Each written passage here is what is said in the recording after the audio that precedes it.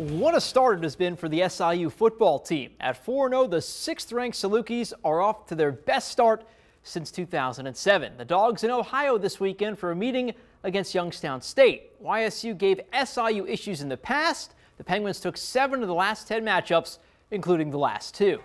Youngstown State trying to send Southern back to Carbondale with its first loss of the season. First quarter, the Penguins' first possession ends with points. Sean King takes the carry, hits a hole, and turns it into a 40-yard house call. He goes right up the gut to give YSU a quick 7-0 lead.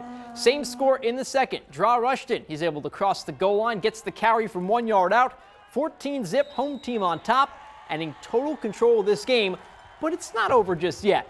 YSU back on the move with possession of the football. Quarterback Mitch Davidson looking to the corner of the end zone, and he finds Mark Davis. But Mark Davis plays for the Salukis. It's an interception, and Southern takes over with the football.